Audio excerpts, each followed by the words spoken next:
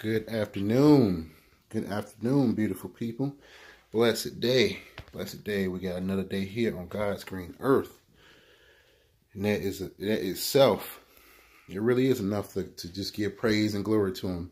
125, 1,048%, you know. I wanted to do a quick video here. I gotta find it. A buddy of mine had me in Proverbs. And I was just reading chapter after chapter because it was really just sticking out to me. Now I'm in Job myself. When you going through hard times, get in the book of Job. Get in the book of Job and actually, not Job, but Job, and actually see what true hardship is. You know, you think you're going through it? You think you lost something?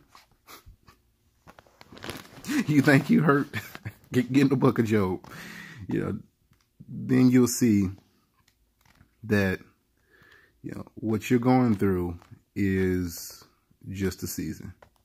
And that's exactly what it is. It's just a season.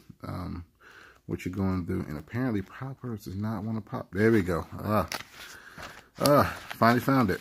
Sorry, this new book right here. This new mini Bible right here. Let's start Psalms. What in the ham sandwich? Psalms. Oh, there we go. Okay. Now I'm back in Proverbs. Sorry, man. Okay. So, if you don't know yet, this is the Bible that I'm reading from. King James Version. Go to the dollar store and pick one up. But you got to get your word. You got to feed your spirit every day. So, today's reading comes from Proverbs chapter 3, verse 31 through 35. And it reads, "Envy thou not the oppressor, and choose none of his ways. That's a typo. For the forward is abomination to the Lord, but his secret is with the righteous." And I want to stop right there with those two verses right there. I'm going to read to 35, but I want to stop right there at verse 31 and 32. Envy thou not the oppressor. Envy not the enemy, and choose none of his ways, because his ways are wicked. His ways will corrupt you if you choose to go his way, if you choose to do his way, if you choose to walk in his, his perversions, if you choose to walk in his sin, it's going to lead to destruction, your destruction. For the froward is abomination to the Lord, but his secret is with the righteousness. You want God to talk to you?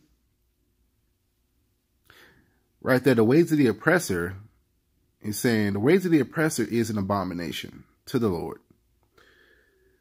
But the Lord's secret is with the righteous. Because the Lord can trust a man that knows how to keep his mouth closed. If man can, and God will let you know that. He'll send people to you that'll talk to you, tell you things, let you know what's going on, and he'll start sending you people when he's preparing you to put you in certain positions. And he wants to know if he can trust you with his secrets. If he can talk to you, are you going to be quiet? You know, are you going to be quiet with my secrets when I tell you? Are you going to go and tell the enemy all my secrets? So verse 33, "The curse of the Lord is in the house of the wicked." Amen. "But he blesseth the habitation of the just." Hallelujah, hallelujah. So the house of the wicked is cursed by the Lord. But the house of the just is blessed. Man, almost got tears coming out of my eyes on that one. "Surely he scorneth the scorners, but he giveth grace unto the lowly." You know, he is close to the weak at heart, and he is close to those brokenhearted. You know, he's with those people that are at their low point. So he's close to the lowly, and he gives them his grace. But those who scorn the lowly, those who throw fire at the lowly, those who talk about them and do all types of things to them. He scorns them. He scorns them because they know better. Verse 35, the wise shall inherit, oh God, hallelujah, hallelujah. The wise shall inherit glory, but shame shall be the promotion of fools. Wow. And I remember I was a fool. I used to be a fool. You know, I used to be a fool. Like, you know, I used to be a fool where somebody hurt me. I'd be like, oh, I got to do this to hurt you. I got to do this to shame you. Like, I used to be that fool. That's why, like, people that have done me wrong now, I just look at them and say, I love you. I love you because God wants to give you the biggest hug he can, man. You know, I love you. I love you. And that's God. That's God telling me I love you.